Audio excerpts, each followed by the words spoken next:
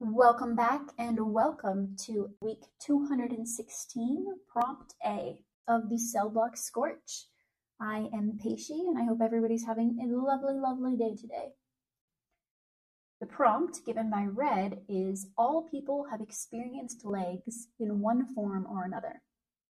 Okay, so as soon as I read that prompt, I knew I had to write about creatures, right?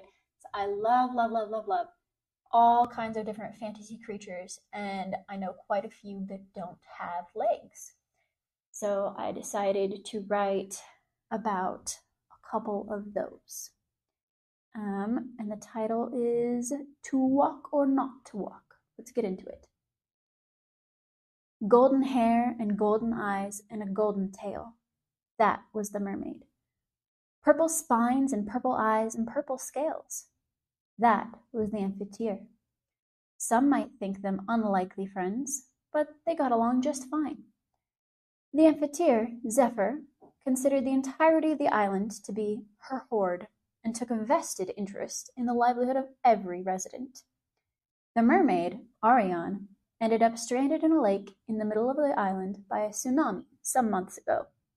At the time, Zephyr was frantic, facing the approaching wave and attempting to use her flames to stall the water. For a week afterward, she'd been busy checking on wildlife all across the island, trying to save the plants and mourning her losses.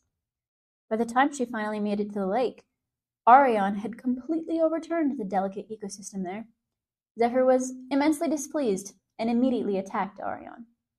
Arion begged to be spared, promising to leave the island and never return if only Zephyr would please transport her to ocean waters. Zephyr agreed and had every intention of keeping her promise, but well, it took a month for the mermaid's tail to fully heal, and throughout that time, Zephyr checked in on her regularly. They conversed enough that Zephyr grew fond of the tiny interloper. And dragon fondness quickly leads to attachment. By the time Arion was well enough to swim in the sea, she was part of the horde. Arion would have been angry, but Zephyr offered to share magic with her in return for her continued residence on the island. And Zephyr was good company anyway. They spent plenty of time together, conversing nearly every afternoon and practicing magic most weeks. Lately, they'd been obsessing over a wild little ritual that could grant them legs for a period of time. Such odd things they are with their gangly limbs, don't you think? Arion mused, flipping through the illustrations of humans. Zephyr took the book from her. No more odd than plenty of other animals with legs. Zephyr took the book from her. No more odd than plenty of other animals with legs. Some on the island swim with tails like yours, some fly with wings like mine, some walk with legs like humans. Nobody on this island has a tail like mine, Zephyr, Arion huffed, lifting said tail out of the water and flicking it so her golden scales shone in the light. Oh, don't sulk. You know what I meant. Are we trying legs, or aren't we?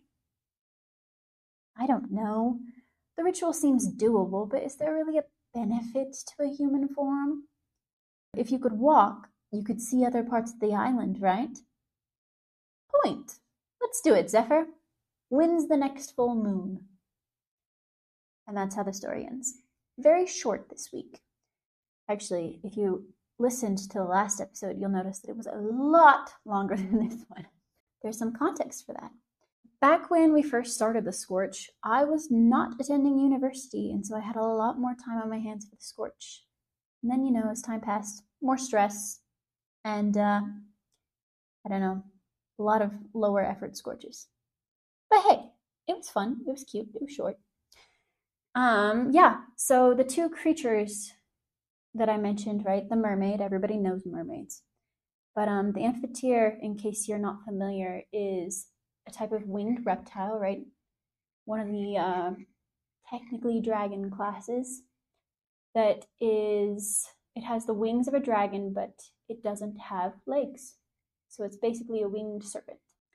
Anyway, you can look it up if you're interested in learning more, but I thought it was fun to include two fantasy creatures there on their little island. I think that's all the context I have to say about that Scorch.